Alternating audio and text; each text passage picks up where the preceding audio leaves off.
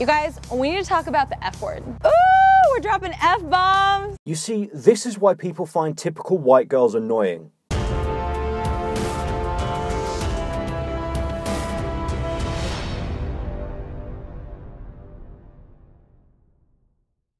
Feminism. To be honest with you guys, I used to not want to call myself a feminist. Yeah, well, when you look at something critically, you tend to see it for exactly what it is, not what you want it to be. I thought feminism was about bra burning and man-hating.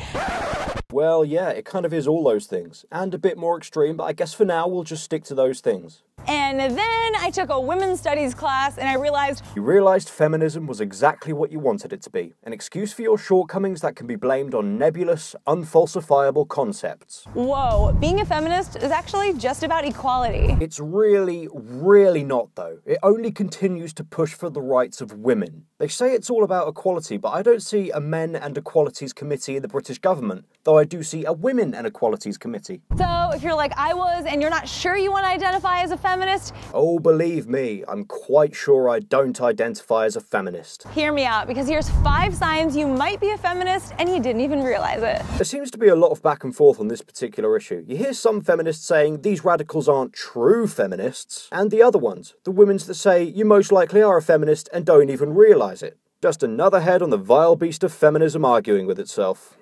Number 1, you think women should make the same amount of money as men for doing the same job. That's one of the groundbreaking things you learned in your women's studies course, is it? I don't suppose they bothered to tell you there are laws in place which guarantees this is the case. What? Mind-blowing. This one seems so obvious, but the pay gap is still a very real thing. No, it's not. It's mathematically flawed and you're an idiot for believing in it. And the disingenuous professors who teach this garbage as fact should lose their jobs. This is what education has been reduced to.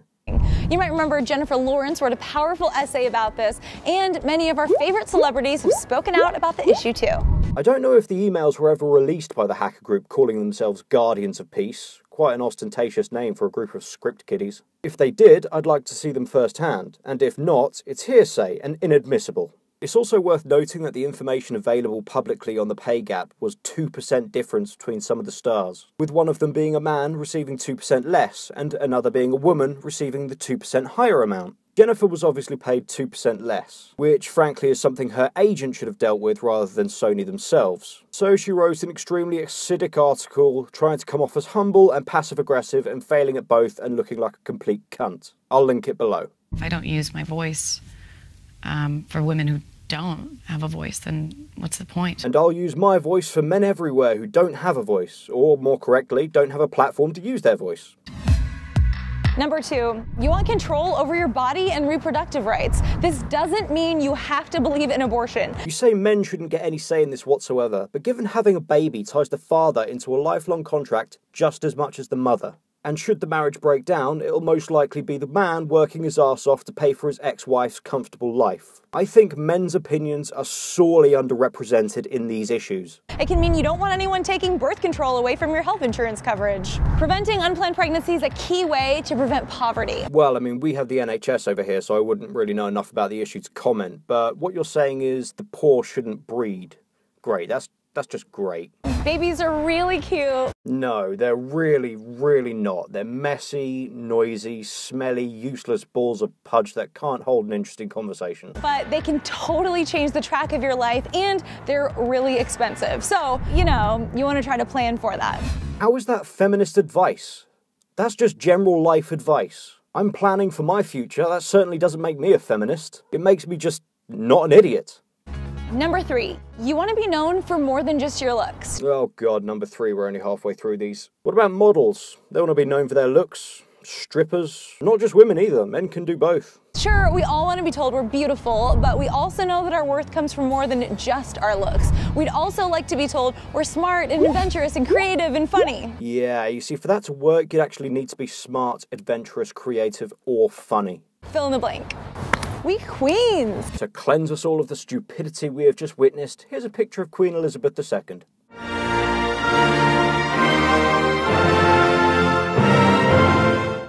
Number 4, You like books and movies with a strong female lead. I'm talking Hunger Games, Frozen, Hermione and Harry Potter, Wonder Woman. You like to see girls slay. I like how you have to say Hermione from Harry Potter because she wasn't the lead. Wonder Woman generally sucks, but sure, the Hunger Games was good. You see, I don't like films or TV shows based on the gender of the main character. It tends to be the story that sucks me in and makes me like or dislike it. If you judge a book by its cover, i.e. there's a woman on that cover, that's your problem, and most likely the result of your women's studies course. And finally, number 5, you're into other forms of equality. Do you care about racial equality? Do you support same-sex couples having the freedom to get married? Hey, maybe you believe in equality for women too. I don't need to believe in equality for them. They have equality. Yes, I support same-sex marriage. Yes, I support equal rights for minorities, which they all have, despite the homegrown terror group BLM being allowed to roam around unchecked, and all women already having equal rights. So that's all you could come up with. I assume it's because you struggle to count higher than 5. That's why people like you tend towards courses like women's studies. Alright guys, I hope after watching this video you realize that feminism at its core is just in support of equality. Feminism at its core is cancer. It's like a big, throbbing, ideological tumour. It's not about belittling men, it's about evening things out so girls have the same opportunities as guys. Well, yeah, that'd be nice. The same chance to drown on a sinking ship, not being evacuated first. The same opportunity to die in the workplace. Have the same chance of killing yourself. Yeah, I could definitely get behind that equality. Go team! So, lovely viewers, in support of true equality, in what ways do women have it much, much easier than men in society today? An easy one this time, I know. I'll put the answers that make me laugh the most at the end of my next video, and as always, thank you for your time.